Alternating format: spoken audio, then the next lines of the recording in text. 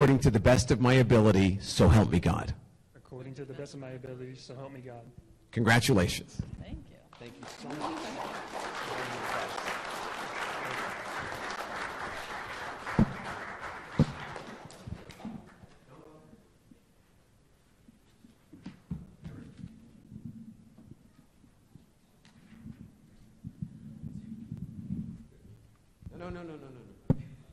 No. Yeah. Jonathan, you're over here. Yep. Thank you. And your microphone back. Hold on, I'm gonna get a picture. Hold on.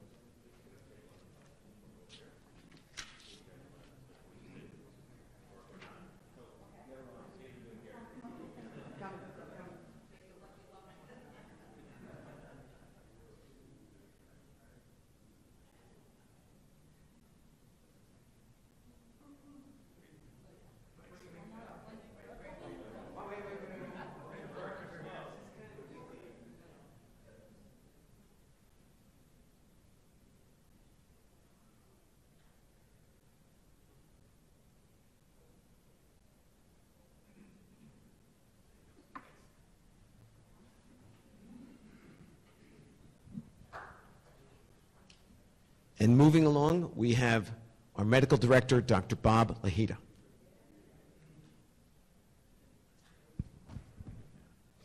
Okay, good. Left hand on the Bible, left hand. Raise your right hand. And say, I, and you state your name, I, Dr. Bob Lahita, do solemnly swear or affirm do solemnly swear or affirm that I will support the Constitution of the United States that I will support the Constitution of the United States, and the Constitution of the State of New Jersey, the Constitution of the State of New Jersey, and that I will faithfully, impartially, and justly and I will faithfully, partially, and justly perform all of the duties of the office of Medical Director of EMS perform all of the duties as Medical Director of EMS, according to the best of my abilities, so help me God. according to the best of my ability, so help me God. Congratulations.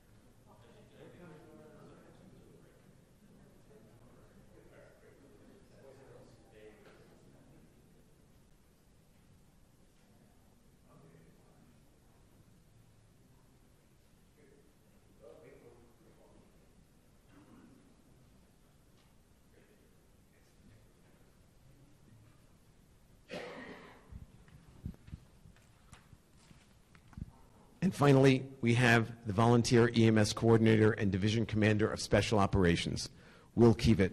I take special pleasure in swearing Will in. He is a very special guy, and we're very fortunate to have him leading this group. Come on over. Raise your right hand, please. Say I, and you state your name.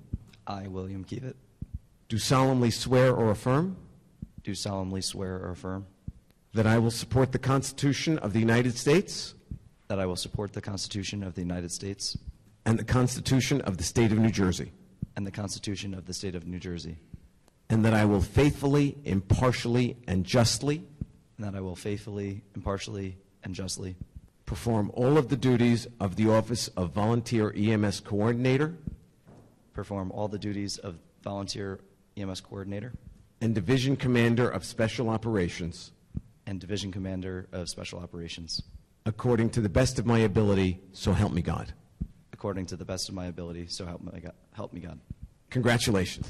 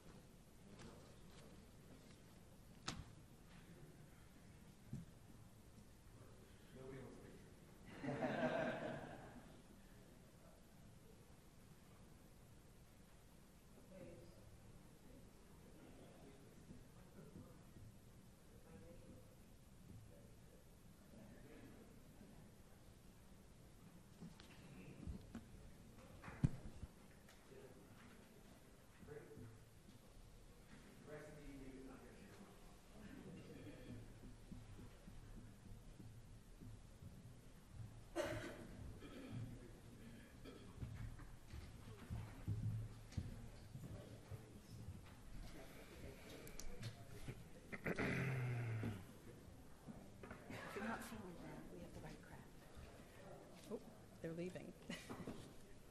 Well.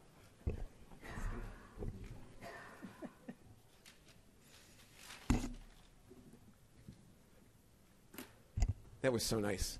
Okay, now we're going to take comments from the public, which last 40 minutes, but we will likely go over. And I ask, as I always do, bring your passion, bring your criticism, bring your respect. And let's begin.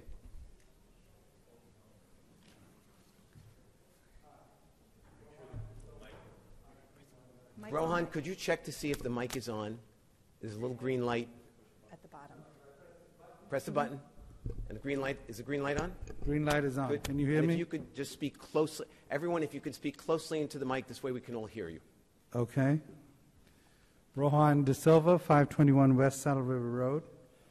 I'm here today to read a letter on behalf of my neighbor, Mr. Donald Henke, who's at 524 West Saddle River Road. But before I read that letter, I'd like to thank you for observing all these other cancer-related health issues. Thank you very much. Let's hope that the people of the West Saddle River Road community don't need you to stand up in a few years and set things for us and our health because of the issues with Shedler. Now, on to the letter from Mr. Henke. A letter to the village council, mayor and council members. The fact that the council is allegedly pursuing outside counsel makes it apparent that most members of this council have already made up their minds to try to defy SHPO. You continue to pursue the option of a very large multi-use field over the alternative, a more sensible park, the one previously already agreed upon. The park would serve fewer sport teams, but would better serve the whole community, a community of Ridgewood residents from every part of the village. Shedler Park would be used by our residents 12 months a year, 12 to 15 hours a day, 365 days per year. Use by sports groups would be considerably less, accounting for school hours, inclement weather, and unsuitable field conditions. Use of sport fields in winter would be negligible. With minimal expense, we could enjoy games of cards, dominoes, chess, checkers, bocce, horseshoes, shuffleboard, badminton, volleyball, yoga, tai chung and tai chi, painting, even just a stroll through the park with baby carriages, walking our dogs, sitting and talking with new friends and neighbors. This would provide a therapeutic service both physically, mentally, and emotionally. This is a therapy that is often overlooked, but is something that we all need. It is called care of the soul. It's unquantifiable.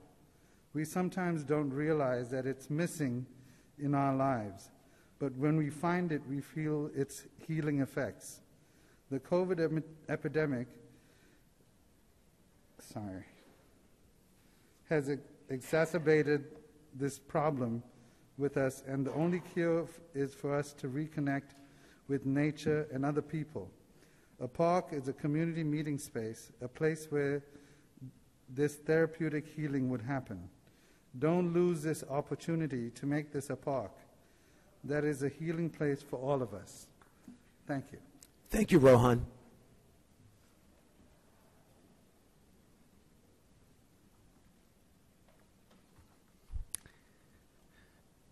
Hi, good evening. Leo Ruan, 705 Kingsbridge Lane. Good evening, Leo. Hi, Mayor and council members. Thank you for giving me the opportunity to speak.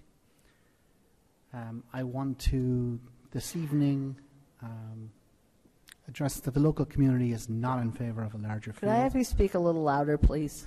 Sorry, yes. If you just move the microphone closer, it would be better. I would like to state that the community is not in favor of a larger field. We would like to have a smaller field that was proposed after years of compromise and debate. Tonight, has traffic safety been adequately studied? If we have a larger field, it will be open to high school and adult games. And anyone in the state of New Jersey, and perhaps even New York State, who wants to use our field. So this large field would now mean that there would be a lot of busing involved from travel teams. This would also introduce lots more cars because individual players, referees, spectators would be now joining to watch these larger adult games that would be available. If the adult field would probably mean later games as well, so there'll be very much limited visibility. I want to also bring up the question of a traffic study, because there was a traffic study done in 2015, but did this adequately prepare for large coaches and buses that would now be coming into the community because of this large adult field? It's important to remember that a scheduler is off an exit of Route 17. People race around coming off that highway. They race around like it's a Formula One or a rally. They come so fast. You know, we wouldn't like any kids or anybody to get hurt by drivers coming in too fast. Last weekend, I don't know if you've seen on social media, there was a couple of large buses, lots of cars on either side of the road. It only left about 10 feet. This would stop any emergency personnel trying to come to an accident because it was so bad. Lastly, on West Settler Road, West Settler Road is the only exit for a bunch of circular roads and cul-de-sacs opposite the park. Anybody from Kingsbridge, Terhune, Kenwood, Chelsea Place, Bettercourt can only exit onto West Settler River Road. There isn't a different exit or entry point to it. There is only one. So I would like that there would be a better traffic study done just to make sure that anything that's proposed is safe. Thank you. Thank you, Leo.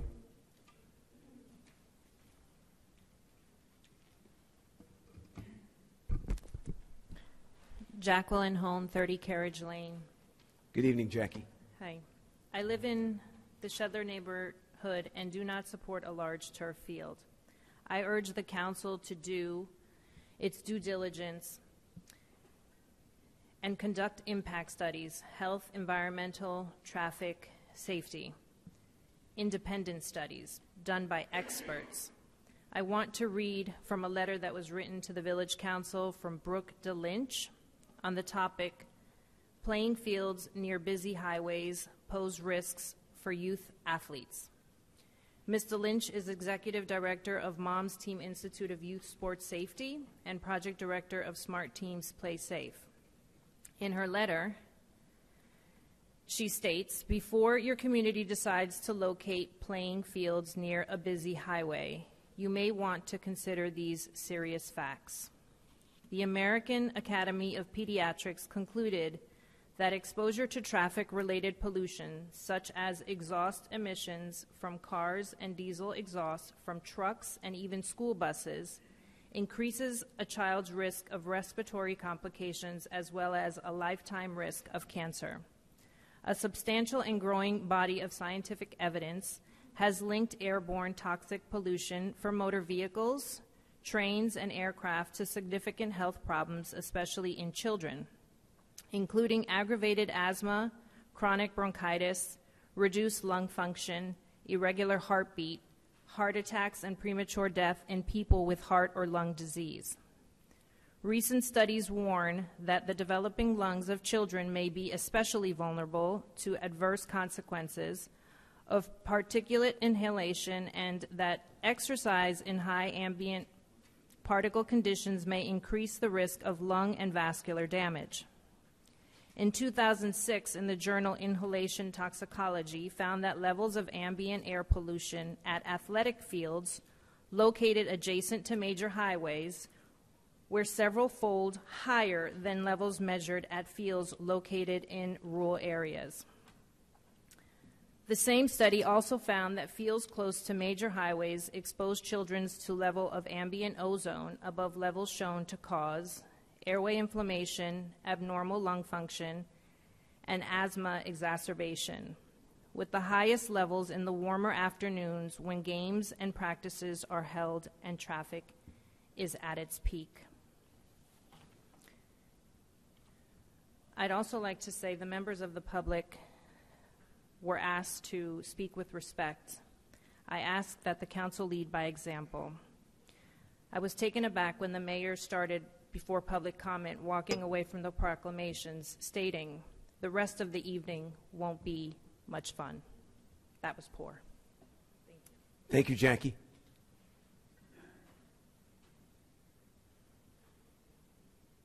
Good evening, Robert Koch, 60 North Hillside Place.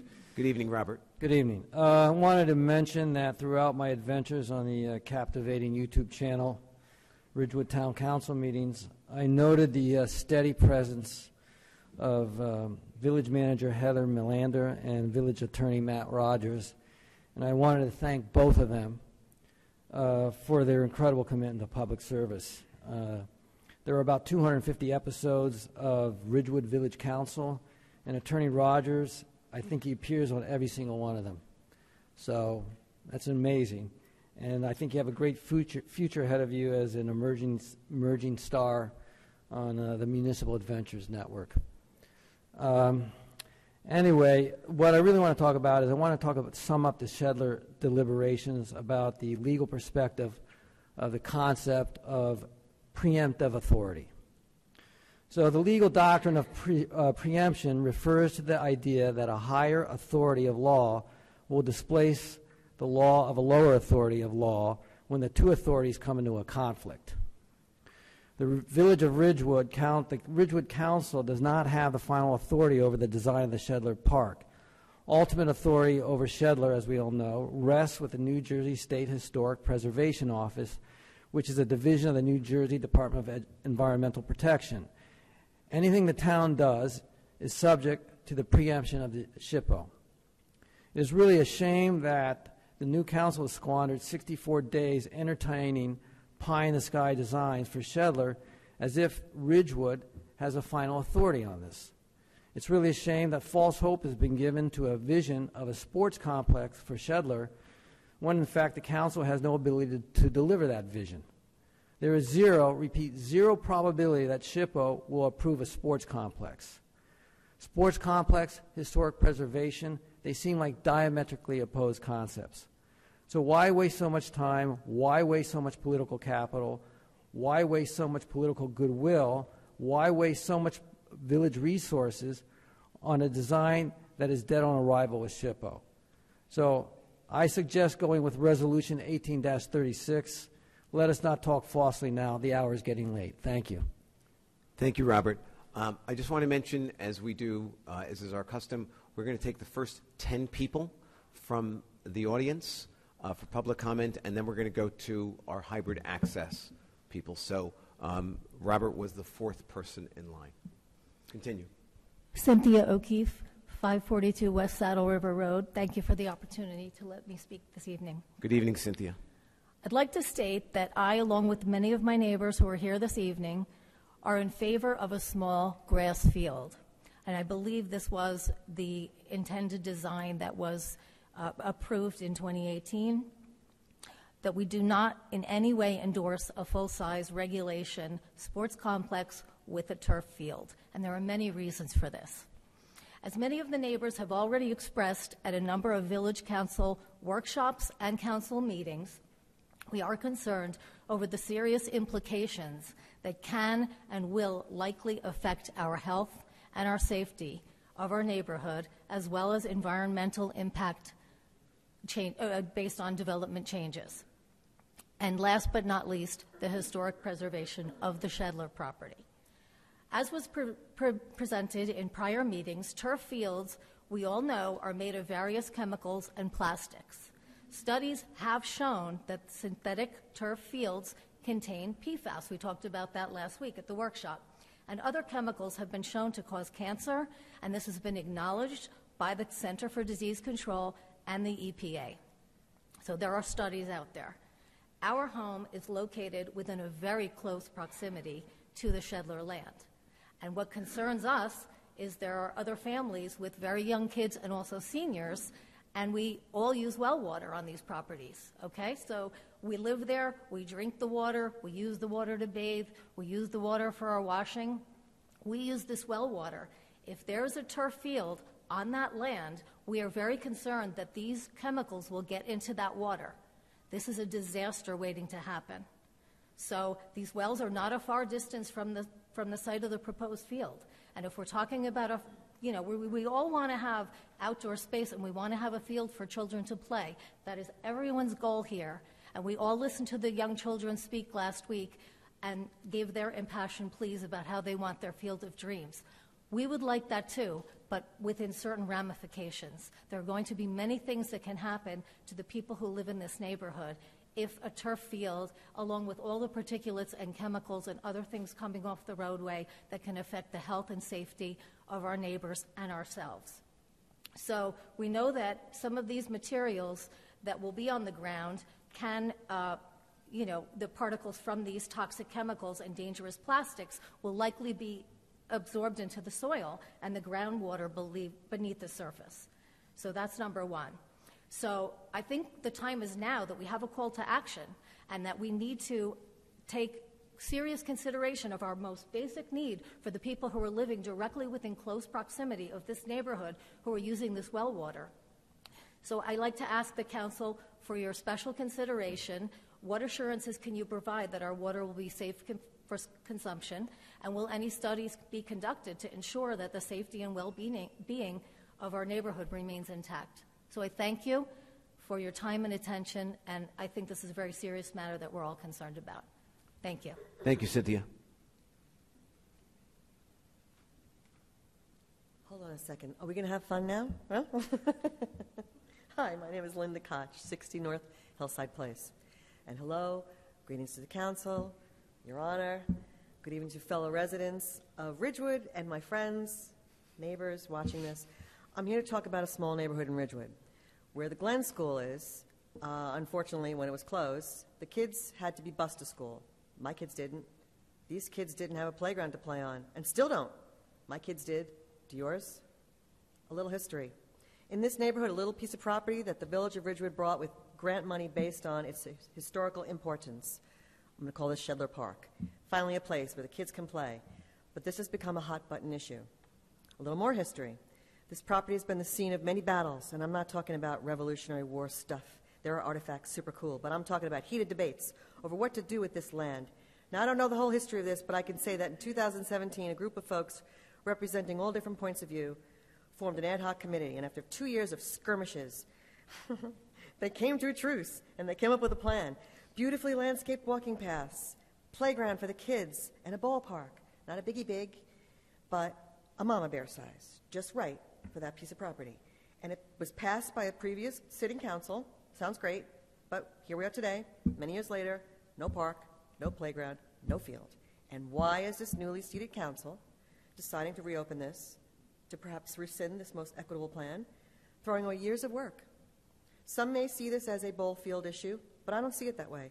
To me, this is a moral dilemma of doing what's right, what's fair.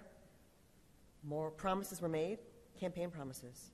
And I was taught that keeping one's word is a badge of honor, marks one's integrity. So to all my Ridgewood folks out there, maybe it's not in your backyard, but who's to say it won't be next? Thank you, Linda.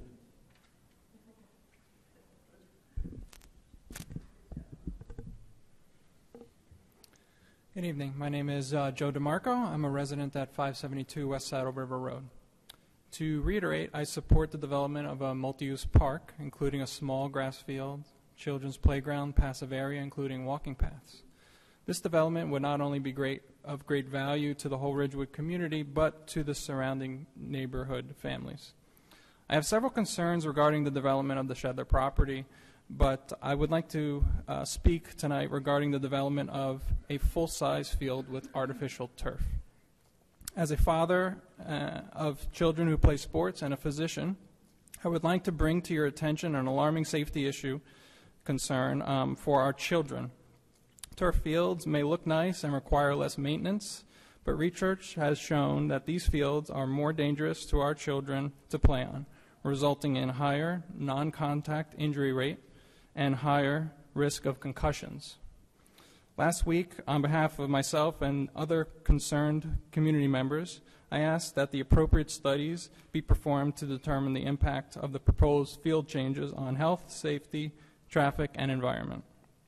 But we have been told that further studies are not the intention of this council. So allow me to present some of the research for you tonight. I am happy to provide these articles for further review. A meta-analysis in the American Journal of Sports Medicine of 53 articles published between 1972 and 2020 found a higher rate of foot and ankle injuries on artificial turf compared to natural grass.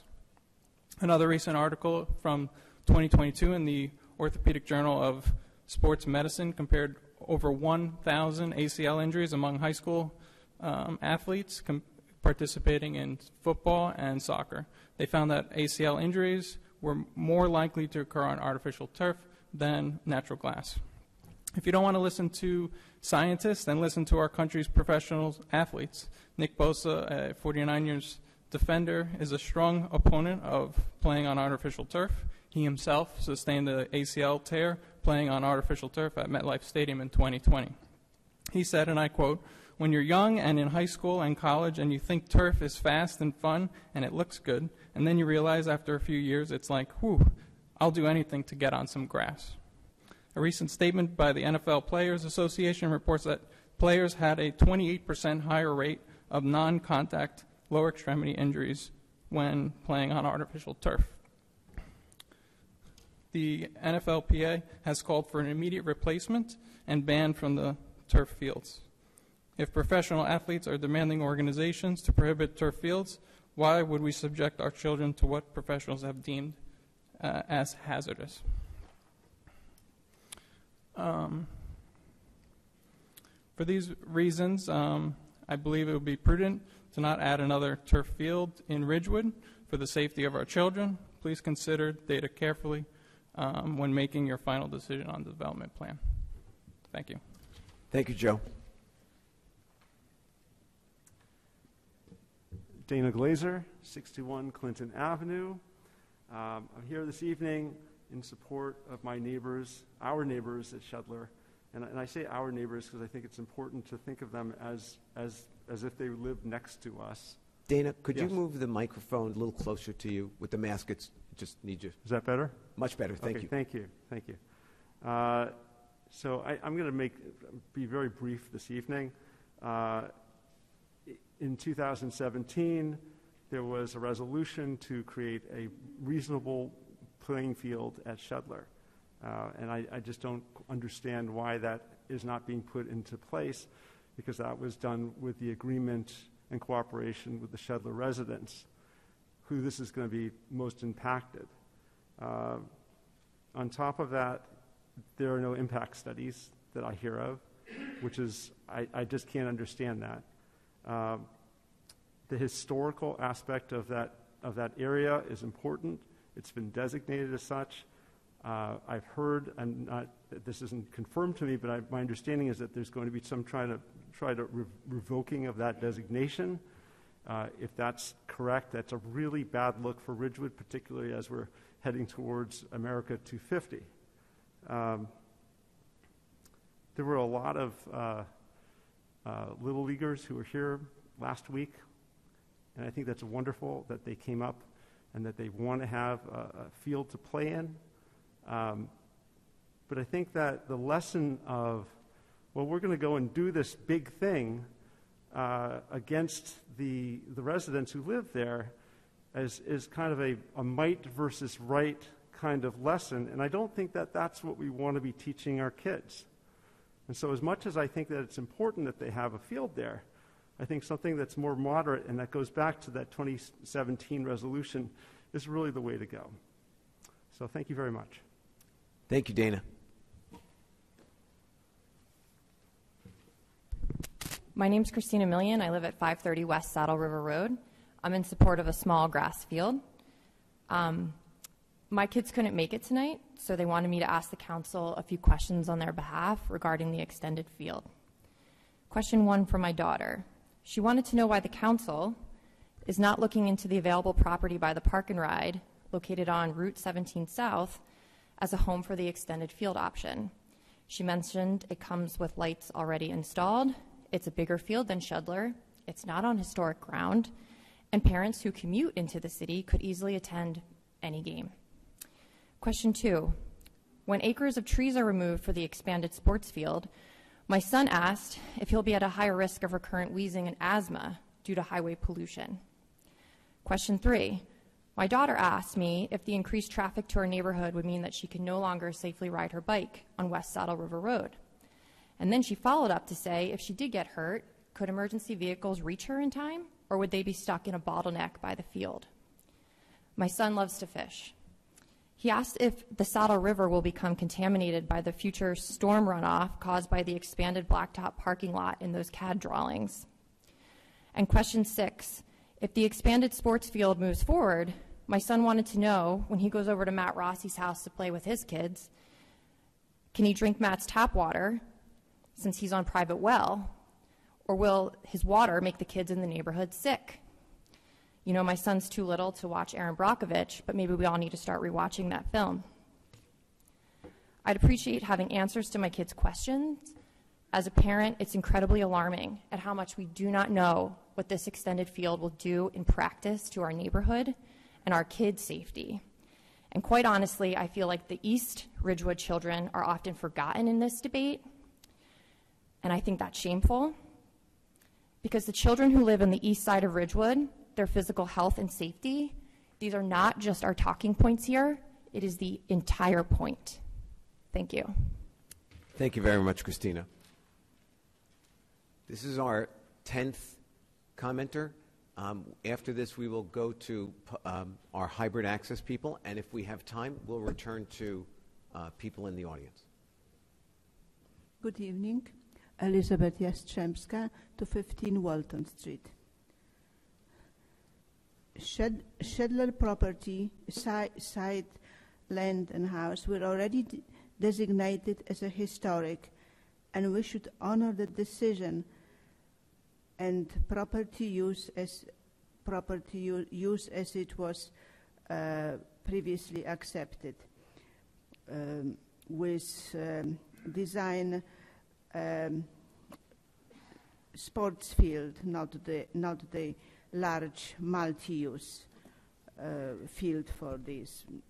We should not overturn previously approved plan, but preserve that property and do not make any changes to that historic place. Please follow the original plan from a few years ago and please preserve the history. Thank you. Thank you very much, Elizabeth. And now we're going to go to our residents who want to make comments from public access. And our first one is Robert Lynch. Are you there, Robert? Yeah, I'm here. Can you hear me? Yep. Okay, so my name is Robert Lynch. I live at 40 Sherwood Road in Ridgewood.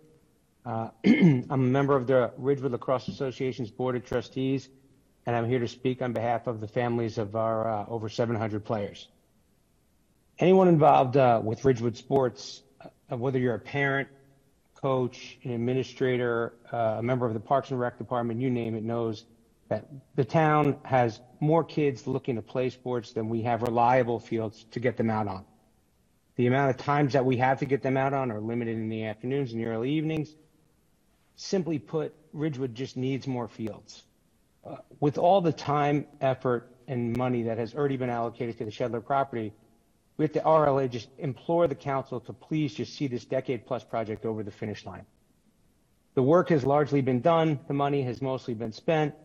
It just seems like it's time to wrap this up and build the field. Whatever that field is, the field just should be built. One of the things that I don't like in the discourse of this discussion is when people discount and use the term sports teams in some sort of pejorative way in this discussion. The sports teams are simply the children of the families of this community. That's it. So I respect the people of the Shedler community. I respect that they're there as a, as a unified group. But please don't use terms like sports teams in a pejorative sense.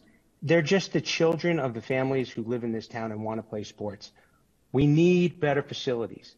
When you go to other neighboring towns, and whether you want to call them competing towns or not, towns that we want people we want to move into and buy our homes and attend our schools, they look at the facilities that are available.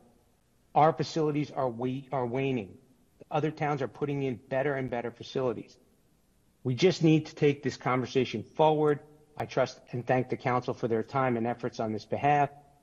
We know you guys are facing a lot of important issues, but I do think on behalf of the kids, it's worth putting in there that we just have a lot of kids and they're looking for a lot of places to play. So this looks like a good opportunity to just get this over the finish line, and I thank you for your time. Thank you, Robert. Ellie, you're up next. Are you there, Ellie? Hi, yes, I had to wait a minute to get unmuted. All good. Thank you for listening. I'm concerned that you're hiring an attorney. Could you just do your name and address? Hello?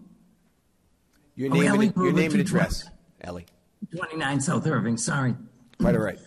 I'm concerned that you're hiring an attorney to override concerns by SHPO when you propose a larger field, other outbuildings, which directly impacts the house.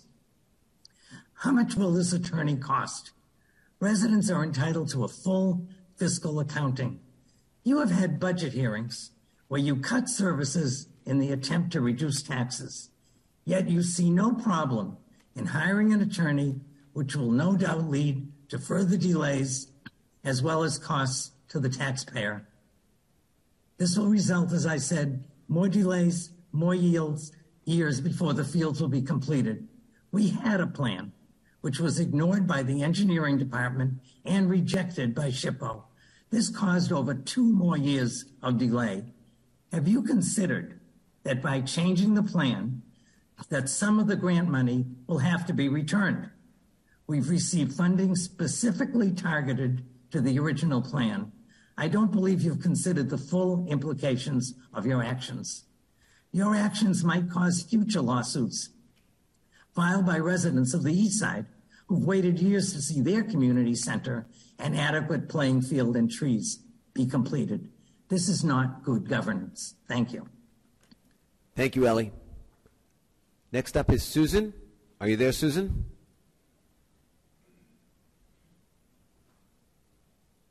Yes, hello? Good Can evening. you hear me? Yes. Hi. Name and address, please. Okay. Hold on. I'm just looking for something. My name is Susan Ruan. I live at 705 Kingsbridge Lane.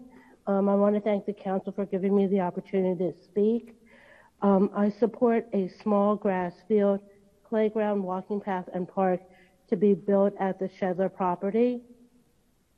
The large field that was proposed by many of the sports people, I know they don't like being called that, but will encroach on the historic Shedler house, which SHPO won't allow, and cause delay for on the property to ever be completed, which could take years. The large field will also change the character of the property because it will no longer be a park, it will be a field. And although I was told that the village council won't approve permanent lights, what assurance will residents receive that the Maroons won't move their portable lights to the location, especially since Ridgewood High School has changed to a later start time and that will affect game times. The finish line to Shedler property, I want to correct the sports lacrosse person. It was truly the December 7th, 2022 design that the village council, the village engineer presented, and that he worked with SHPO on to have it approved. and that has been now revamped and discarded. And that was pretty much it. And I also want to know, why isn't the village council looking at other places to make it better? Like, I know I spoke about Citizen, because that doesn't require SHPO approval, and why they're not exploring that, I'm not certain. Otherwise, because again, when I hear the people speak who want the Shedler property, they're from the west side, and Citizen is on the west side. Thank you for your time.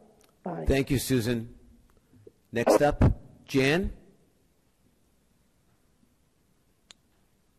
Jan Phillips, 234 Union Street.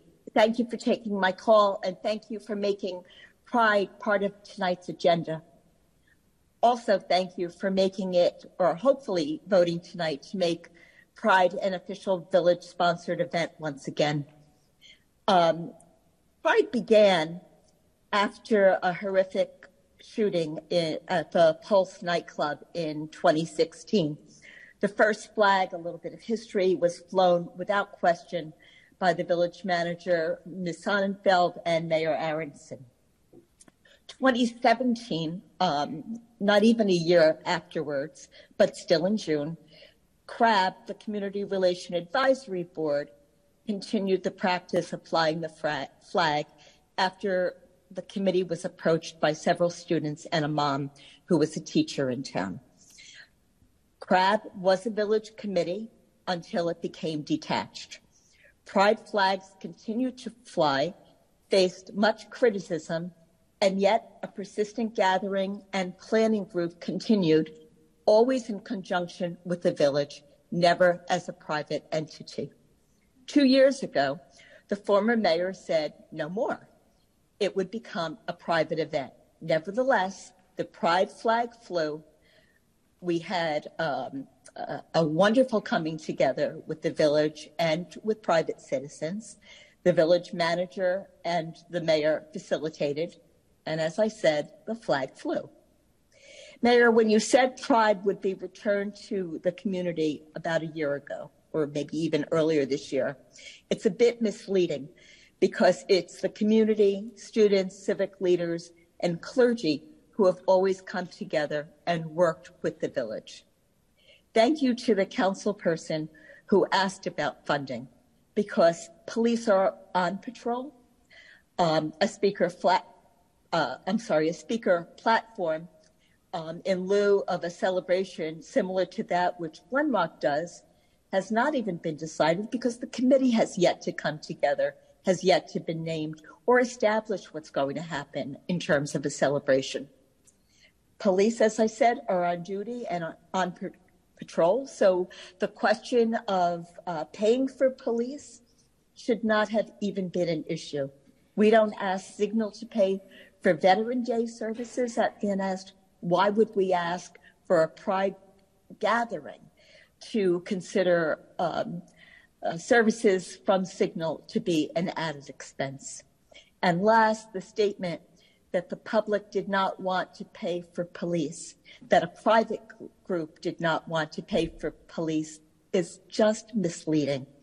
What the group is asking for, what CRAB had asked for, is for village sponsorship, not because it takes less money, as we are the taxpayers, but because it says the village honors diversity and community.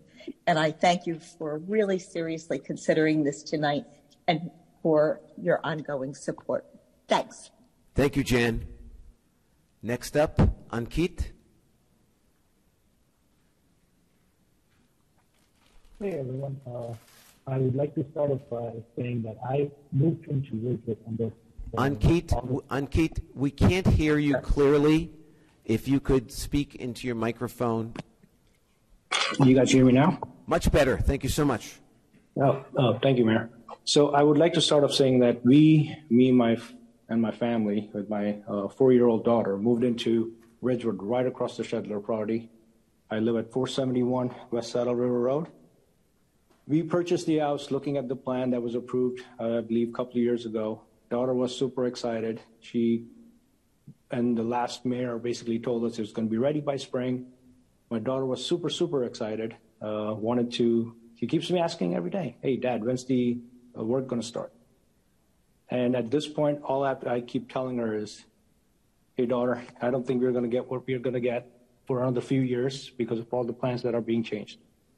I would like to see the plan that was approved a couple of years ago with a smaller park with grass and not turf, so that our kids, everyone's, it could be sports team, whatever it is. I'm not saying anything, that they could come here and enjoy the park as it was designed, and let everyone not have any objections. Thank you. Thank you, Ankit. Next up is Lori. Good evening. Lori Weber, 235 South Irving Street. Listening to the comment by, I think the resident's name was Cynthia, I was previously unaware that there are residents in the Shedler area that rely on their own well water. And I find it astounding that as the village struggles to mitigate PFAS contamination of our water supply, that they are contemplating visiting the same issue on the residents in the Shedler neighborhood that rely on that well water. I think those residents should band together and consider filing an injunction to stop the placement of a turf field in proximity of their water supply. As far as Pride Day is concerned, I believe that the village should sponsor Pride Day festivities, but I also think that they should leave the organization of that event with the LGBTQ community. Suggestions that high school LGBTQ community members would not be considered as full committee members is shameful. The straight people need to stop meddling and exploiting Pride Day and leave it in the capable hands of our LGBTQ community members. Thank you. Thank you, Lori. And we have time for one more from our audience. So, Freccia.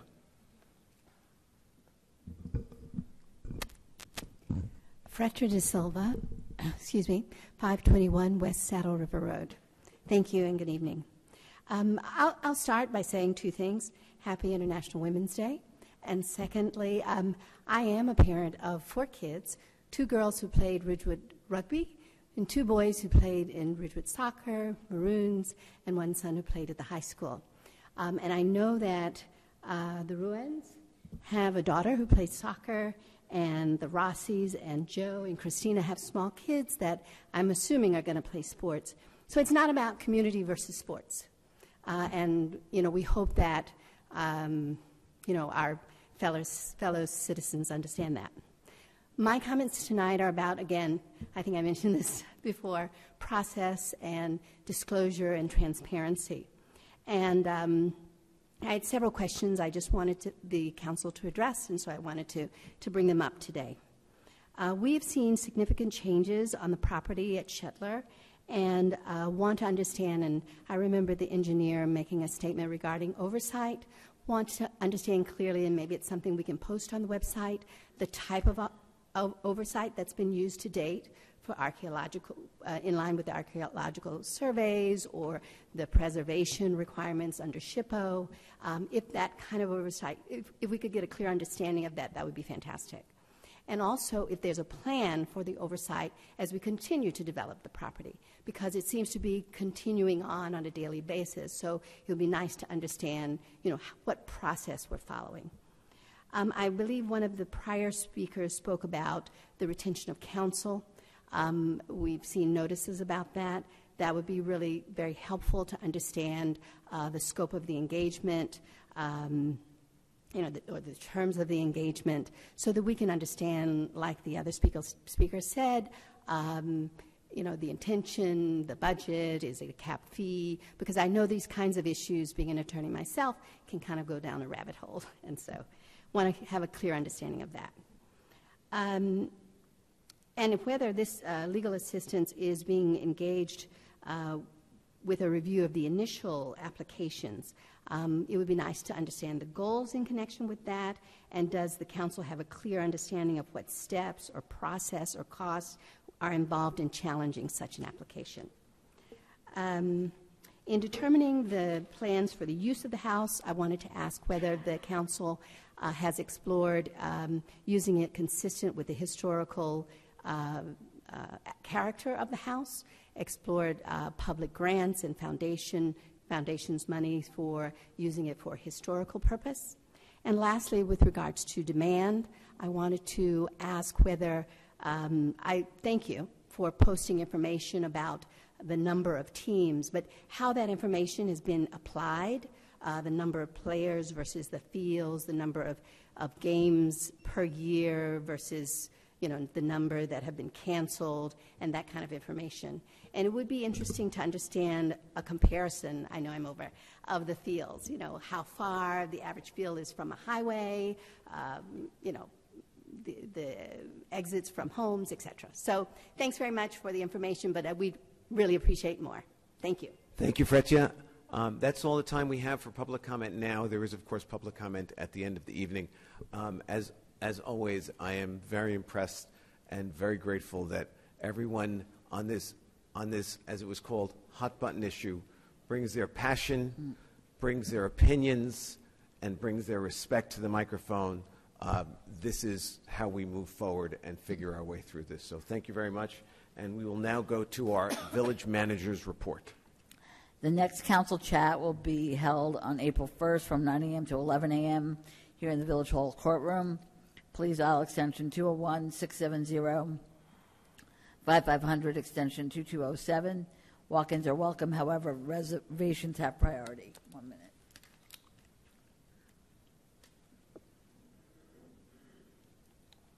Okay. The Village Council is looking for volunteers for Project Pride, which is plantings in the Central Business District, for Green Ridgewood, the Green Team, and Pride Day Committee. On the website, please click on the tile for volunteer opportunities. Send the citizen volunteer leadership form along with a resume and cover letter and indicating which committee you would like to serve on. The deadline is March 17th. Ridgewood 2023 drive-through mobile shredding event. There will be no walk-ups. It is Saturday, April 1st, starting at 9 a.m. It ends at 1 p.m. or when the truck is full, whichever is first. The event takes place at Graydon Pool parking lot. Please stay in your vehicle. Documents will be securely shredded. Place the items for shredding in a paper bag or cardboard box only. There will be no plastic bags. The limit is 5 file-size boxes per vehicle. It's free to all Ridgewood residents and businesses only, and the event will take place rain or shine. I do want to report that the old meter poles have been removed from Chestnut, Oak, and Walnut Streets. The household hazardous waste collection event is this Saturday, March 11th, from 9 a.m. to 3 p.m. at the Bergen County Utilities Authority in Moonachie. They accept various types of hazardous waste, such as aerosol cans, antifreeze, batteries, blacktop sealers, all types of paints and varnishes. It's open rain or shine, and there will be no commercial vehicles. On Thursday, March 30th, from 10:30 a.m. to noon, join the Alzheimer's Association Greater New Jersey Chapter, Ridgewood Health Department, in the Ridgewood Parks and Recreation Department to learn about the connection between COVID-19 and dementia, as well as receive caregiver tips and resources that can help with legal, medical, and financial matters. In the Annie Susie Youth Lounge, lunch will be provided. The Ridgewood Senior Bus will also be available for transportation by calling 201-670-5500, extension 2203, to make a reservation for the bus. Registration for the event is also being done on Community Pass under the Village of Ridgewood Parks and Recreation page.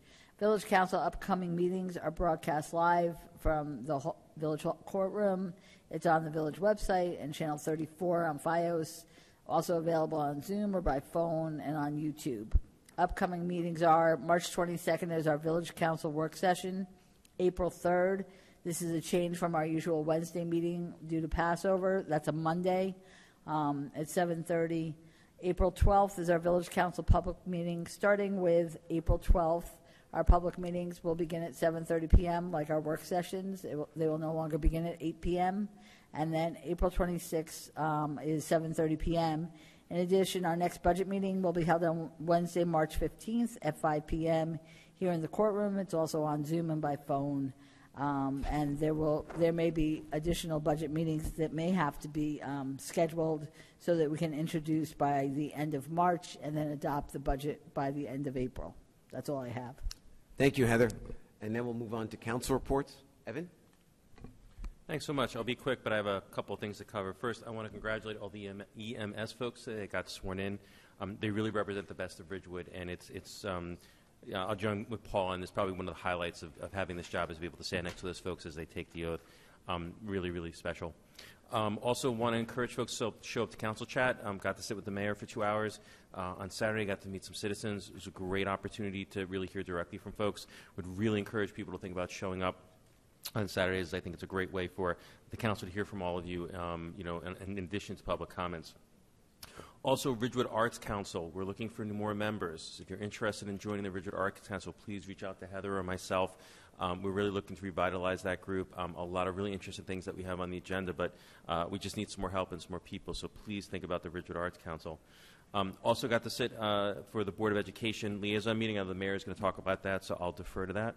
But finally, just want to give a couple updates on the library. They've had a really, really big couple of weeks. The big news is they got a $500,000 gift from the Library Foundation. Really, really amazing. The Library Foundation is able to do that.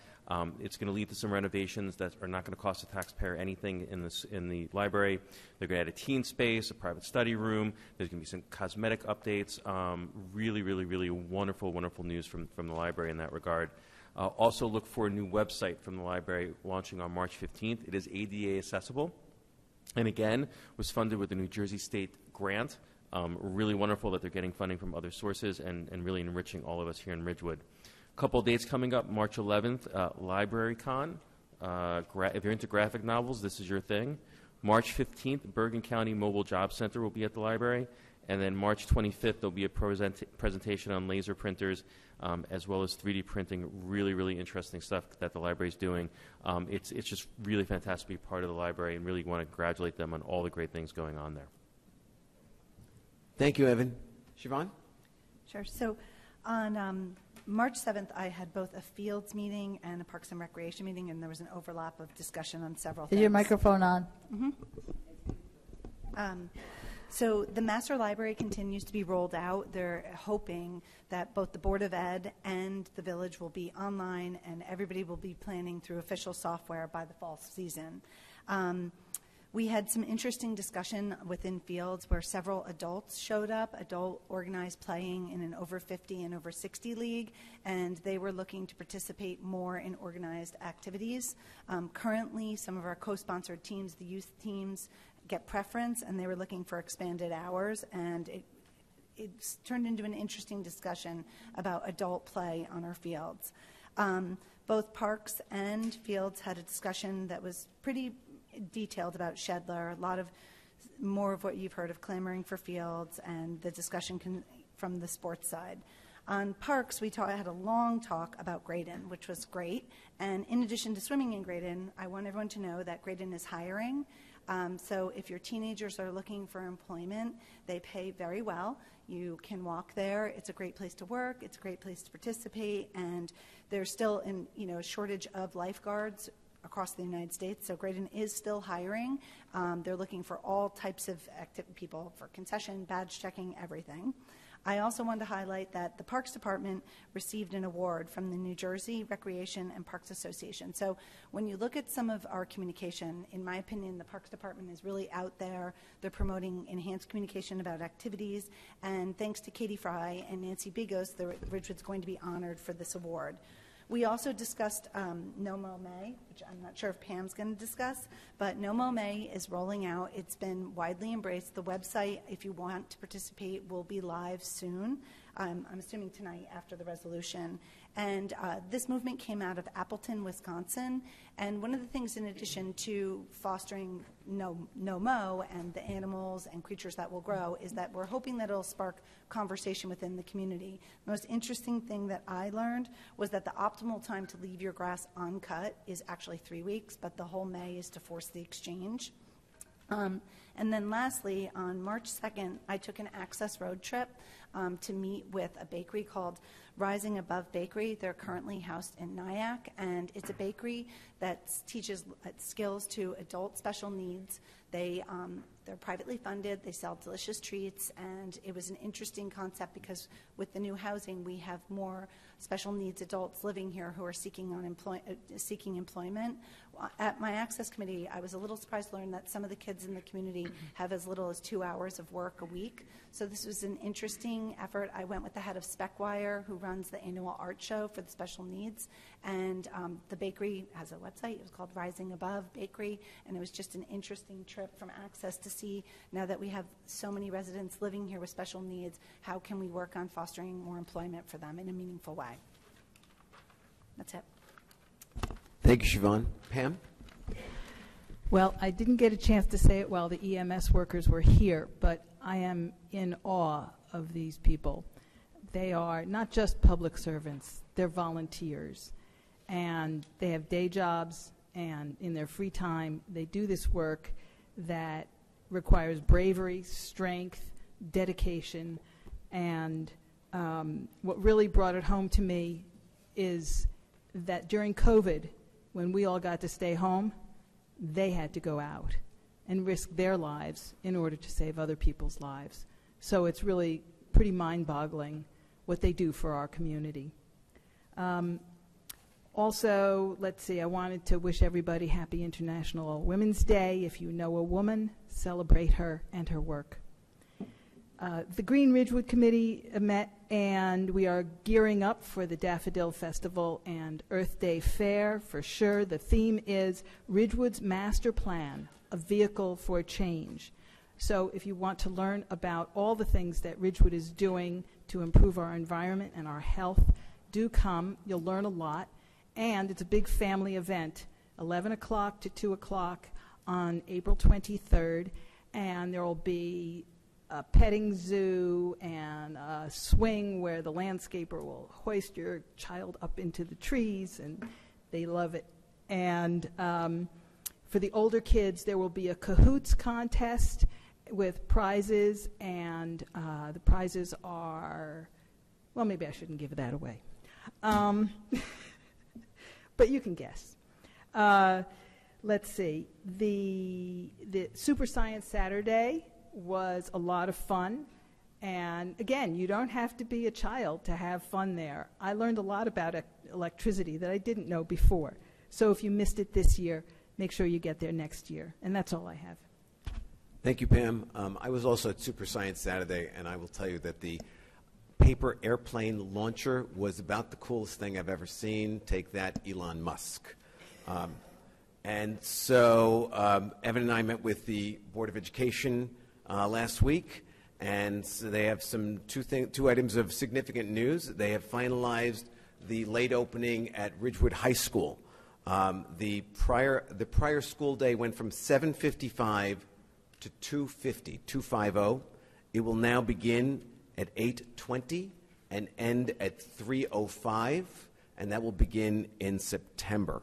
One of the other advantages of this is that it will have a better traffic impact on East Ridgewood Avenue because teachers and students will be arriving and leaving at different times. The next piece of significant news they had is that their superintendent search would appear to be over. They have narrowed it down to one candidate. They are now discussing with that candidate employment terms, and they are optimistic that they will come to terms, and that candidate's start date will be July 1st. The announcement will come on March 20th. I also want to take a moment. Evan read the Poison Control Center hotline, and I made a note, because I can't keep my phone up here, that I'm going to put this number in my phone tonight, and I'm going to read it aloud, because it would be a great thing to have this when you need it. Hopefully no one ever needs it. But the number for the poison control hotline is 973-339-0702. I'll repeat it, 973-339-0702. If anyone wants me to repeat it again, just let me know. And finally, we had a meeting with the Water Department regarding our favorite subject at the Water Department, PFAS. As everyone here is pretty much aware, we are in the midst of a very large capital project to bring all of our wells through filtration down to undetectable levels. And the issue is that here in New Jersey, we have very stringent guidelines, which are very important, and we're glad we have them. Much of the country does not have any guidelines at all. However, that could be changing because the EPA is considering issuing PFAS guidelines for all states to what is below the current New Jersey standard. If that happens, much of the country and much of New Jersey that is currently in compliance will no longer be in compliance. However, once we complete our capital project for PFAS remediation, which is projected to be in 2026, I believe the spring, we will be in compliance with that new standard. We are ahead of the curve, and we will remain ahead of the curve. And that's all I have this evening. So let's move on to our ordinances. We'll begin with Ridgewood Water. I move the first reading of Ordinance 3945. May I have a second? Second. Roll call. Perrin. Yes. Whites. Yes. Winograd. Yes. Vagianos. Yes. So ordered. Will the clerk please read Ordinance 3945 by title? An ordinance to amend Chapter 145 of the Code of the Village of Ridgewood fees at Section 145-6, enumeration of fees relating to code chapters. I move that Ordinance 3945 be adopted on first reading and that April 12th, 2023 be fixed as the date for the hearing thereon. I second the motion. Roll call. Perrin. Yes. Whites. Yes. Winograd. Yes. Vagianos. Yes. I move the clerk read Ordinance 3940 by title on second reading and that the public hearing thereon be opened. Need a second? Second. Okay. Perrin. Yes. Whites. Yes. Winograd. Yes. Vagianos. Yes. Will the clerk please read the title of Ordinance 3940? An ordinance to amend Chapter 269 of the Code of the Village of Ridgewood Water at Article 4, irrigation schedule and water emergencies. The public hearing is now open.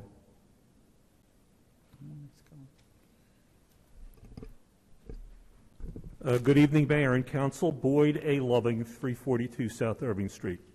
I had spoken about this issue with regard to the smart meters in the summer, and I noted that on January 25th during your work session there was quite a discussion regarding this. Although I appreciate the fact that something has been done in terms of cutting back the number of hours that smart meter or smart water users can operate, I am still concerned that there is no limit in terms of the number of days in which they could operate their system.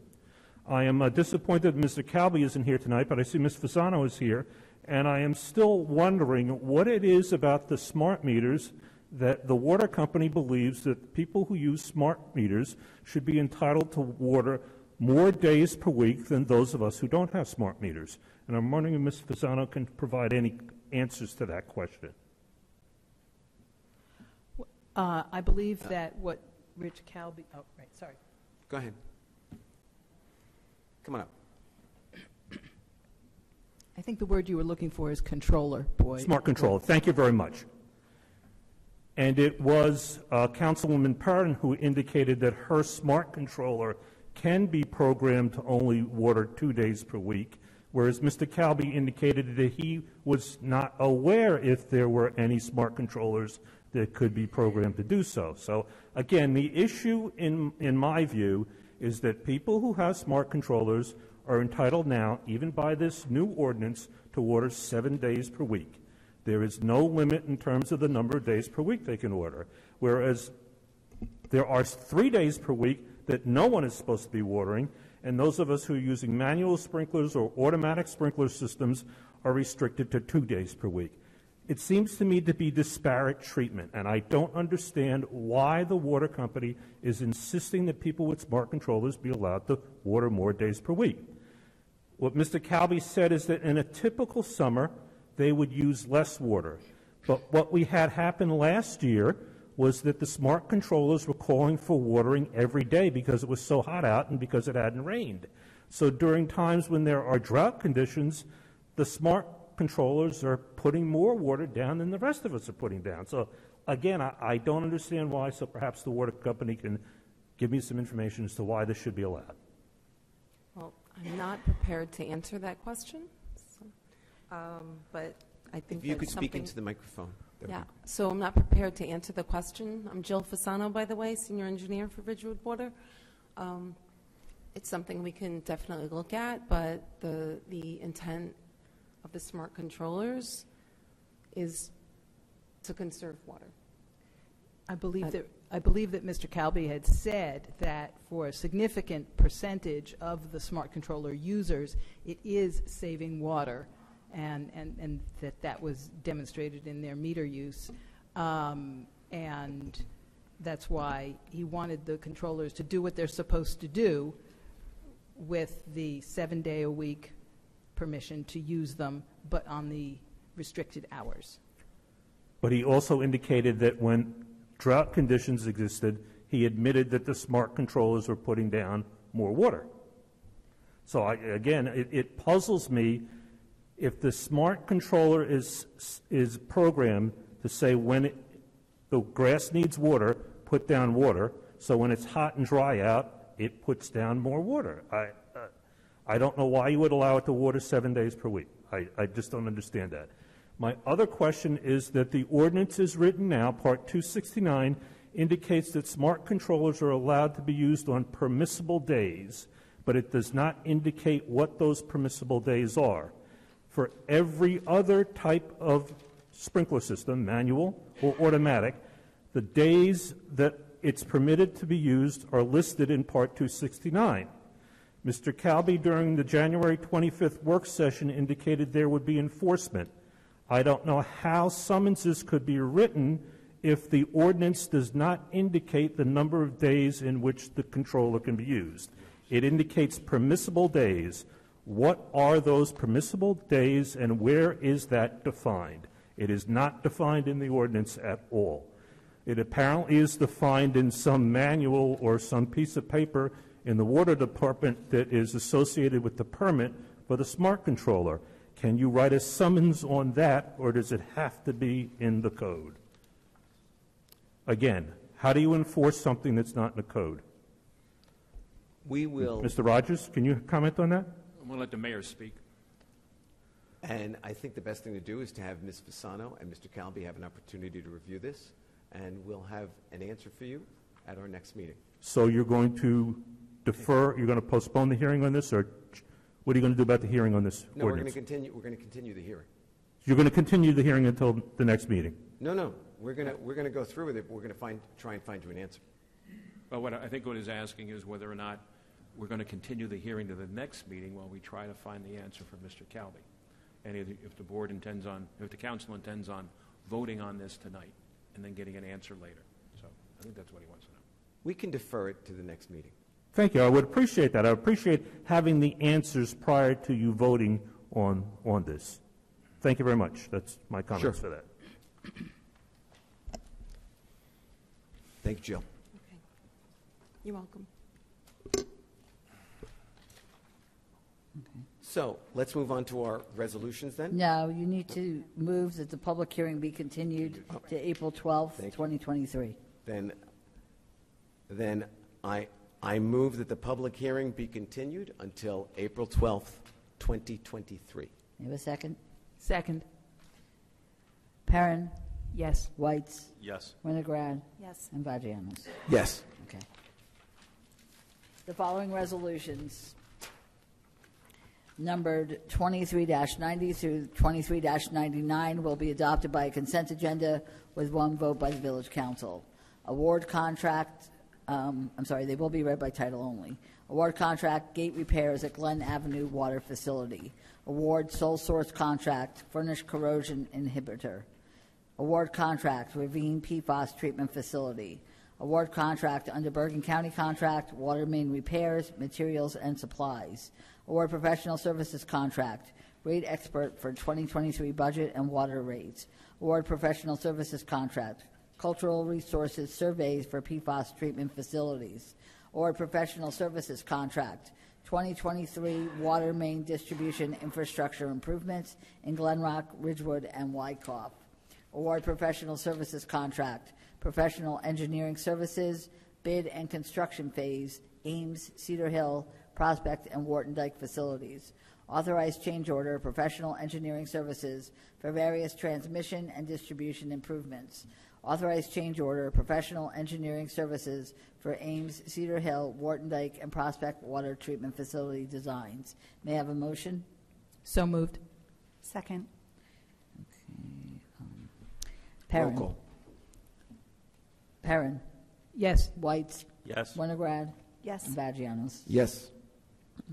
I move the first reading of ordinance 3946. I second. Perrin. Yes. Whites. Yes. Winograd. Yes. And Vagianos. Yes. So ordered. Will the clerk please read ordinance 3946 by title? Calendar year 2023, ordinance to exceed the municipal budget appropriation limits and to establish a cap bank, NJSA 48:4-45.14. I move that ordinance 3946 be adopted on first reading and that April 12th, 2023 be fixed as the date for the hearing thereon. I second the motion. Perrin. Yes. Whites. Yes. Winograd. Yes. And Vagianos. Yes. And we are removing ordinance 3947 from the agenda this evening. It needs some work. But you had a comment on this. That's all right. We'll, Good. And Matt, will you do that? Yeah, in fact, Thank you. Yes, we'll take care of it and have it ready for the next meeting. Great. Thank you. I move the first reading of ordinance 3948. Second. Perrin. Yes. Whites. Yes. Winograd. Yes. Vagianos. Yes. So ordered.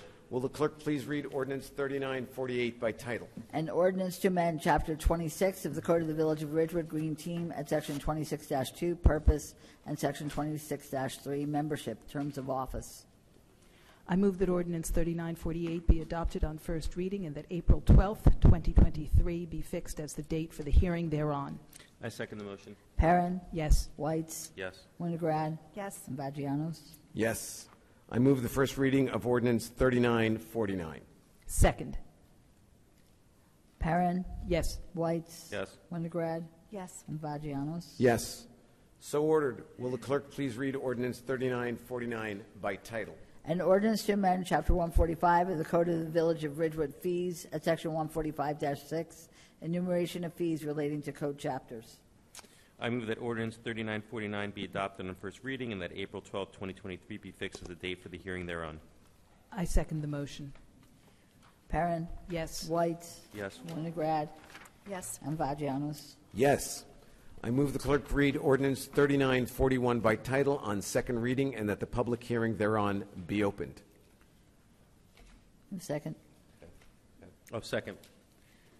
Perrin. Yes. Whites. Yes. Winograd. Yes. And Vagianos. Yes. Will the clerk please read the title of ordinance 3941? An ordinance to amend Chapter 145 fees of the Village Code for Graden Pool membership fees, tennis membership fees. The public hearing is now open. Good evening again, Mayor and Council. Boyd A. Loving, 342 South Irving Street. The fees seem very much in line with what people would typically pay to go to a municipal swimming pool. No concern about the fees. We got a nice bump up in Social Security this past year, so the increase from $30 to $35 for the seniors will work out for us, absolutely no problem at all. What I would like to say, though, is that in 2021, no, I'm sorry, in 2022, last year, the council did not raise the fees from what was charged in 2021. And everybody was extremely happy about that until the pool opened and the hours in the pool were severely cut back from what they were in 2021. In other words, in 2021, the pool was open from 10 to sunset, or 10 to 7. But in 2022, because of the difficulty in finding lifeguards, the pool hours were cut significantly. I think they went from 11 to 6. And people were pretty annoyed about that because they had paid their money and then they weren't told until June that the hours were cut back. So I guess what I'm asking now, and I don't see a representative from Parks and Recs here, but the managers here, is how are we doing now in terms of finding lifeguards? Or are people going to pay the increased fees this year and still find out that the pool is not going to be open during the hours it is typically open because there's going to be a shortage of lifeguards? The other thing I would like to mention is that although the hours for the pool were cut back in 2022, those who were on salary, even though they were working fewer hours, their salary was not cut. The hourly people made less, but those who were salaried did not receive a pay cut because the hours were cut back. So I would ask if the manager can give us any information now in terms of how the recruiting is going, and might the Graydon patrons expect that there be full hours this year, or there's going to be a cutback in hours? So actually, the mayor has the report on that. I was actually at the Parks and Rec meeting last night, and they've been doing a full court press on this. As a matter of fact, at 6 o'clock tonight, they had a job fair in the youth lounge. But they have upped their marketing game significantly, and normally around this time, they inform me that they have 5 or 6 guards signed up. As of today, they have 21 guards signed up. Last year, they peaked at about 24. Their goal is to get to 36. So they are way ahead of the curve from where they are, and we are cautiously optimistic that they will meet or come close to that goal. Thank you very much. That sounds really good. Looking forward to another great season at Graydon, and again, the $5 bump up. Glad that Social Security is going to cover that. Thank you. Thank you, Boyd. Anyone else? Seeing none, I move the public hearing be closed. Second. Perrin. Yes. Whites. Yes. Winograd. Yes. And Vagianos. Yes. I move that ordinance 3941 be adopted on the second reading and the final publication as required by law. I second the motion. Perrin. Yes. Whites. Yes. Winograd. Yes. And Vagianos. Yes. I move the clerk read ordinance 3942 by title on second reading and that the public hearing thereon be opened. Second. Perrin. Yes. Whites. Yes. Winograd. Yes. And Vagianos. Yes. Will the clerk please read the title of ordinance 3942? An ordinance to amend Chapter 3, Administration of Government. The public hearing is now open. Back again for the last time this evening. Boyd A. Loving, 342 South Irving Street. When this ordinance was discussed, I expressed my concern that some of these signs would wind up on doors that may not necessarily be the right place for the signs. I was informed that the purpose of the ordinance was to protect records and protect the privacy of employees and the privacy of residents about storing records, keeping people out of places where records were stored. I noted that one of these signs is on the door to the Shedler house. I don't understand why. Just want to point that out to you.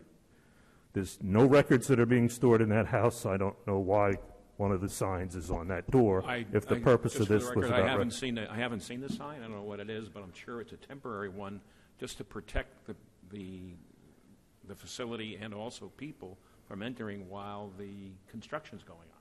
It's the exact wording in the ordinance that I guess it's just coincidental.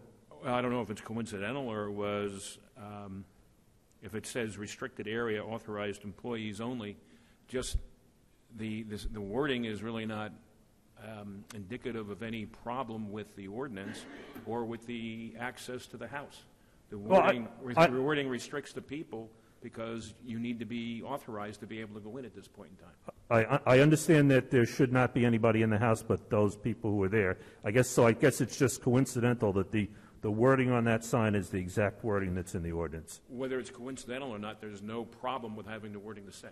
Okay, thank you very much. Thank you, Boyd. Anyone else? I move that the public hearing be closed. Perrin. Yes. Whites. Yes. Winograd. Yes. And Vagianos. Yes. I move that ordinance 3942 be adopted on the second reading and the final publication as required by law. My mic's off, I'm sorry. Perrin. I second the motion. Perrin. Yes. Whites. Yes. Winograd. Yes. And Vagianos. Yes. I move the clerk read ordinance 3943 by title on second reading and that the public hearing thereon be opened. Second. Sorry. Perrin. Yes. Whites. Yes. Winograd. Yes. Vagianos. Yes.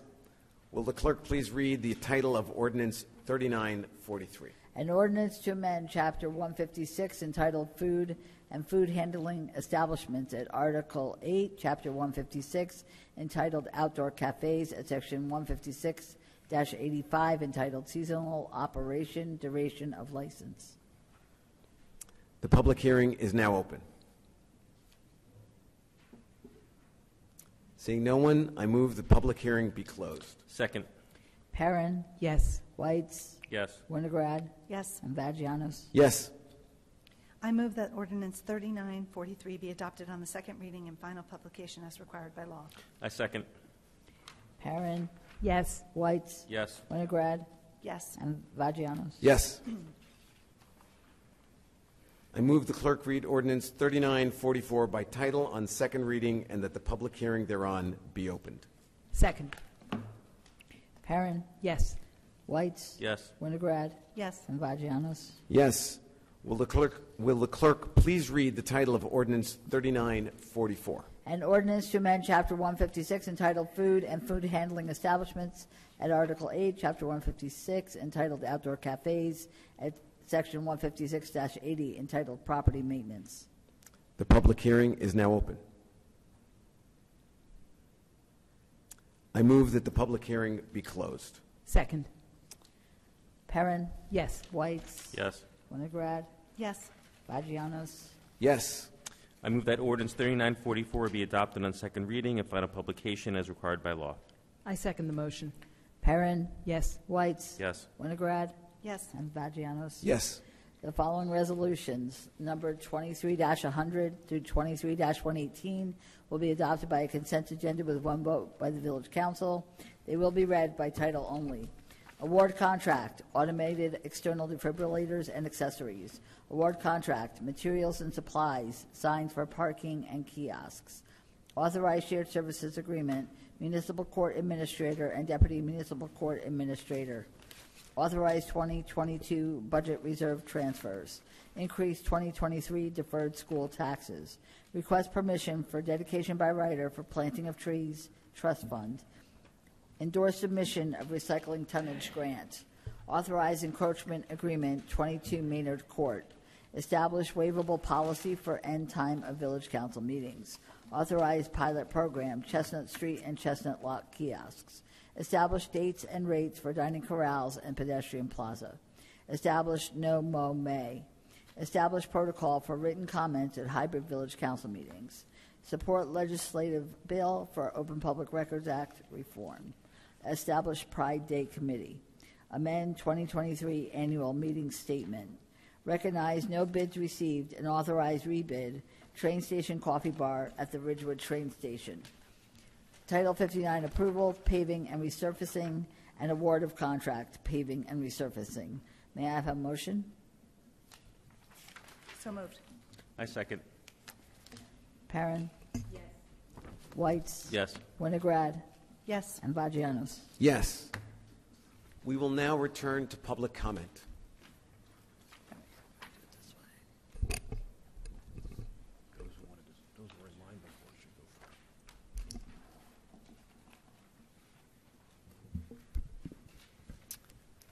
Hi, Joe DeMarco, 572 West Saddle River Road. Sorry, 3 minutes goes fast, so I just have one further. And just so you know, you have 5 minutes now. 5 minutes. Well, now I don't need 5 minutes. I'm just going to take another minute or so. So I spoke about the issues, the dangers of turf regarding injuries. Just wanted to make you aware of a study that was done regarding concussions. So another startling concern is the apparent increased risk of concussions with the use of artificial turf. A study presented at the 2022 American Academy of Pediatrics National Conference concluded that there is an increased risk of concussion in youth with artificial turf.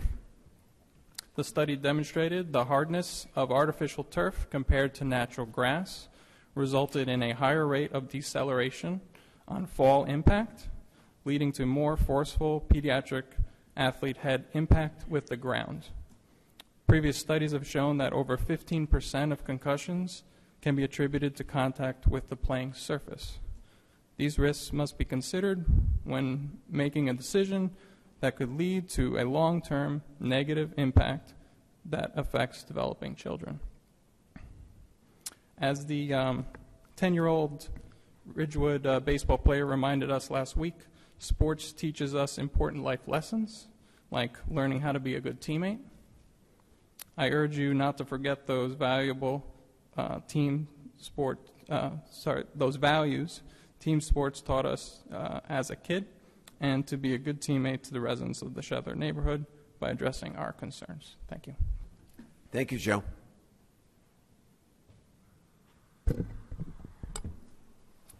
Jacqueline Hone, 30 Carriage Lane. I just want to make it very clear that this is not a no-field argument. This is a field size argument. It's also a call for the Village Council to do their due diligence when it comes to creating this plan. Field is going to create quite an impact, as we've heard repeatedly over and over and over again. And so studies are,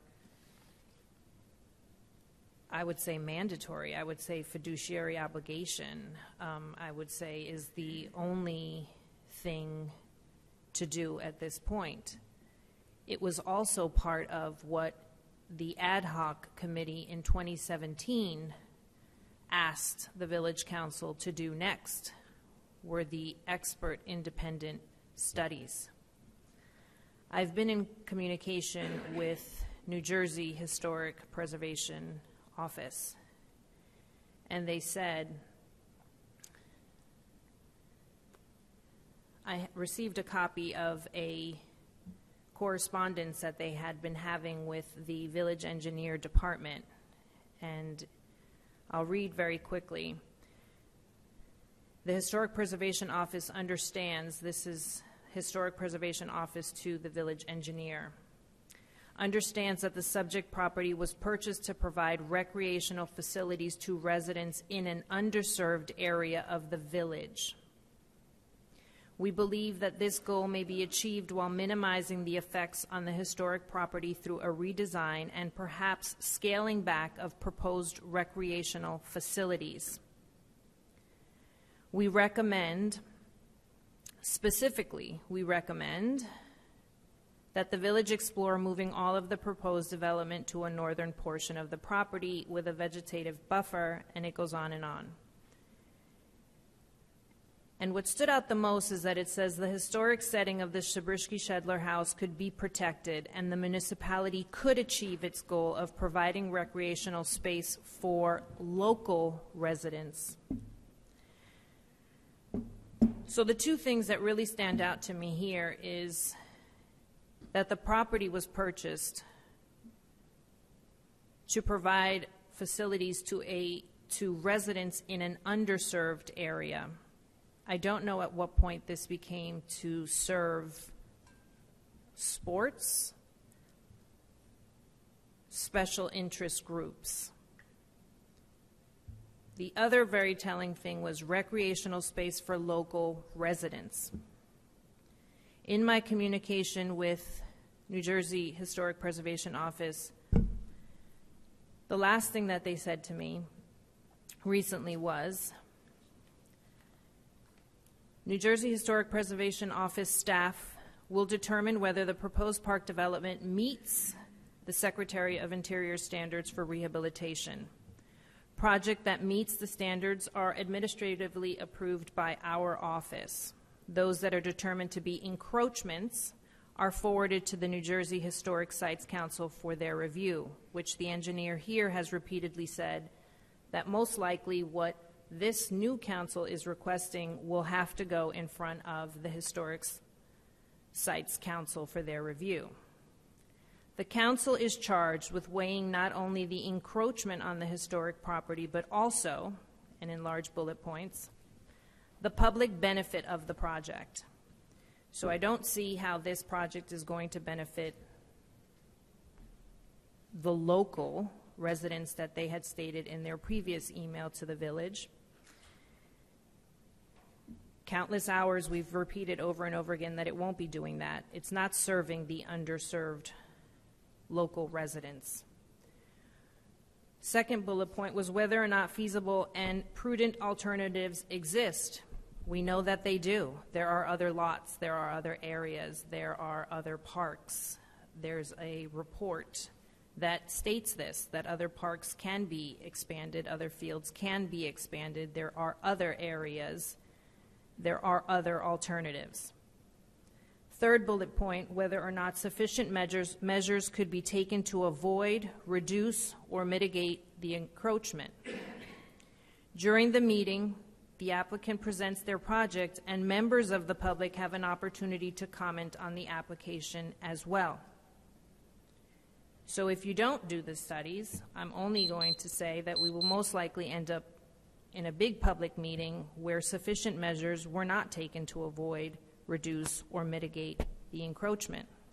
I don't see why we should be put into that situation when there's a plan that we can move forward on, that wouldn't be the case today. Thank you. Thank you, Jackie.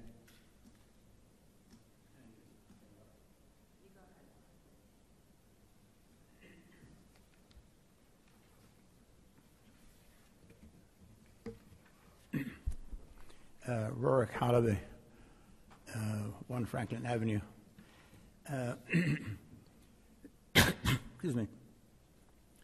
This is the annual report for the Sylvester Manor on Shelter Island, which I'd love to show you. The house sits on 237 acres, the remaining part of Shelter Island that passed down the descendants of Nathaniel Sylvester, a Quaker merchant who bought the island in 1650. A visit to the manor is a way to quickly feel 500 years of American history. It's an amazing place. From the indigenous people who originally lived there, and many of whom are buried in a mound there, to the English settlers, and with the trade from the Barbados to Shelter Island to England, and to the unfortunate use of slaves, to the American Revolution, to the Industrial Revolution, to the present. The manor house and the appurtenant structures are being restored to the tune of $15 million, all of which is being raised from private donations. No public funds are used. Why? To proceed unencumbered with red tape. I urge you to do what you can to get out from under the yoke of SHPO. It's been a disaster. We've just stumbled into it, they've taken control, and we are the losers. Now, I complimented the mayor on the manner he encouraged comments from across the board, and I really mean it sincerely. Now, I have tried hard to understand some of the concerns of the people who have come out vehemently against what the council is trying to do. So I have a couple of thoughts on their concerns. One, the so-called 2017 plan. The number of times in the last 6 years we were told this was just a conceptual plan, not a final plan. All at once, we're now talking as if it had been cast in stone. It never was. And it's up to you to do what you need to do to serve the needs of Ridgewood in general, not just of the neighborhood, if you will. Now, what confuses me is that somehow, in listening to the comments, somehow a smaller field and everything is hunky-dory. But with a slightly larger field, like 25 yards longer, we need also have studies done, health and traffic and this and that. I don't understand that. I don't understand that. And also some of the claims are being made about health. I was looking at a map and talking about particulates and pollution and playing near major highways. I tell you, the playground of Benjamin Franklin Middle School is just as close to Route 17, and it's in a southerly direction, so the wind is from the north, that somehow if people are so concerned about kids developing cancer, kids developing health conditions, playing at Shedler, then you should close Benjamin Franklin, the playing fields. I mean, it just doesn't make sense. It's either one or the other, if you will. One last comment. I heard this thing, the fact that some neighbors still use well water, and I urge these people to use filters. And because the idea that anything that you might add to the playing field is going to impact their water, it might do that in about 50 years. What they're being impacted with by are things that were done 10, 15, 20, 30 years ago. And remember, this was a farming area. In the good old days before precision agriculture and responsible agriculture, people just dumped things on the ground. And you might have some manufacturing companies, etc. So anybody with a well in that area should use a filter and not worry about what the Shedler plan might do to them. Thank you. Thank you, Rurik.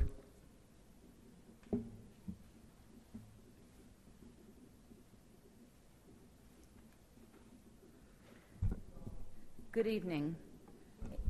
Ann Loving, 342 South Irving Street. So I looked up some definitions of the word obsessive. When a person is obsessive, he or she thinks about something way too much in a way that is not normal. That word normal is from the dictionary definition, by the way, but it certainly has a double entendre with this mayor. A person who is obsessed has lost control over clear thinking about a subject.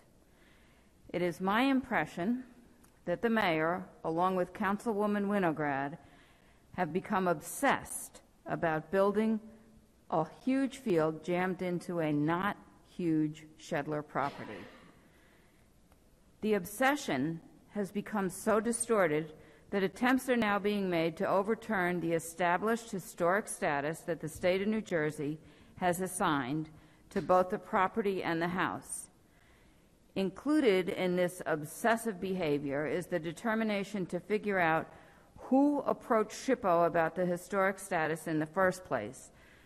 Ms. Winograd referred to it as a whodunit, as if it was some sort of mystery game. As if somehow finding out who approached SHPO could negate the established historic designation. Requests for air quality studies, traffic safety studies, and the like are met with comments such as Councilwoman Winograd said at a recent meeting. She said she was comfortable bypassing these safety measures.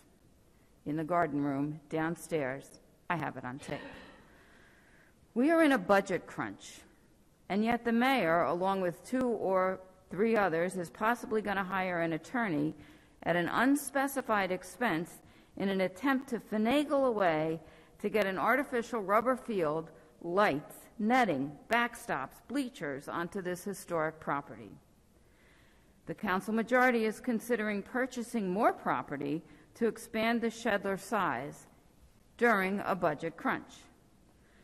The mayor has the engineering department working incessantly to find a way to get this baseball field on top of this other field. We learned last week that they're no longer allowed to do this on overtime. They were doing it on overtime, I guess. Now they're doing it during their regular time, meaning that basically the engineering department can't do their normal work because they're working on the mayor's obsession to find a way to get all these different sports lines on a plastic rug. This is utter financial mismanagement. Please stop. Take a deep breath. A compromise plan is ready to go. Get this obsession under control and take the reasonable approach. Thank you. Thank you, Ann.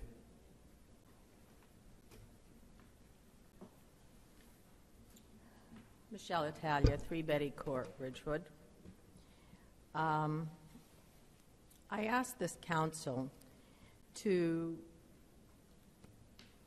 reflect on the previous agreement that was made and that a plan was prepared and the residents of the Shedler area worked diligently with the council, with the attorney, with the engineer, with everyone to come to a plan that would be agreeable and benefit everyone, not just one segment of the community.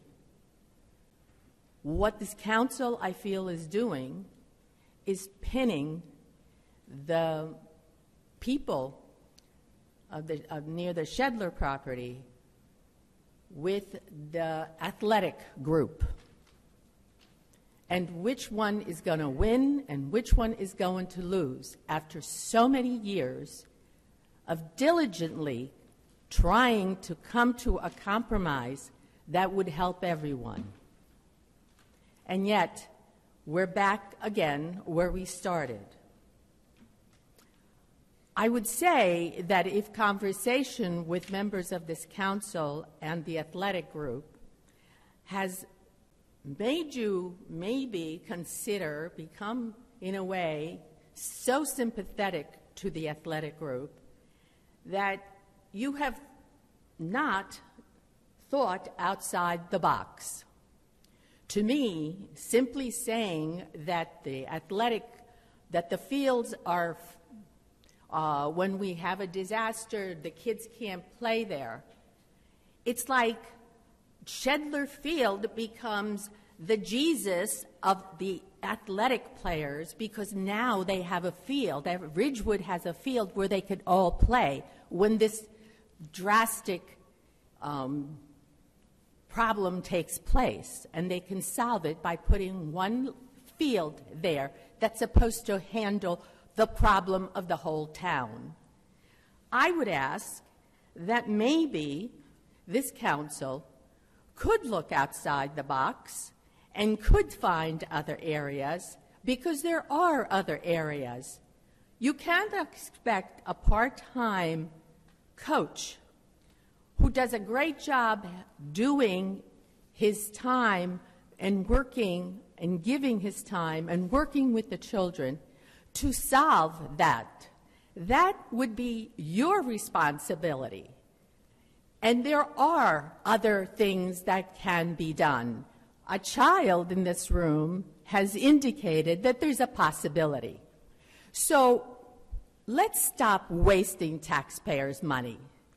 Let's go on to a plan that was originally made sense, and then go on from there, and maybe the council can look at other places and stop wasting the money on lawyers, on all this other stuff that you are planning to do, and not finish the project that was agreed upon.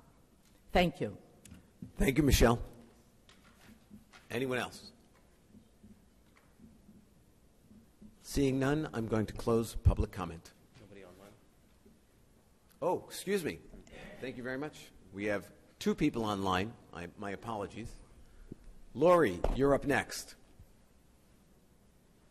thank you for not forgetting about me. And thank Evan. I wasn't paying attention. I apologize. It's okay. Lori Weber, 235 South Irving Street.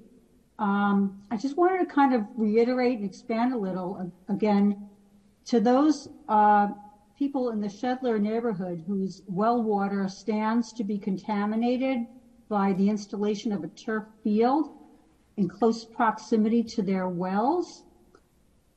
I would urge you not to leave yourselves at the mercy of this council and to be proactive while you can by filing an injunction to stop the village from polluting your well water.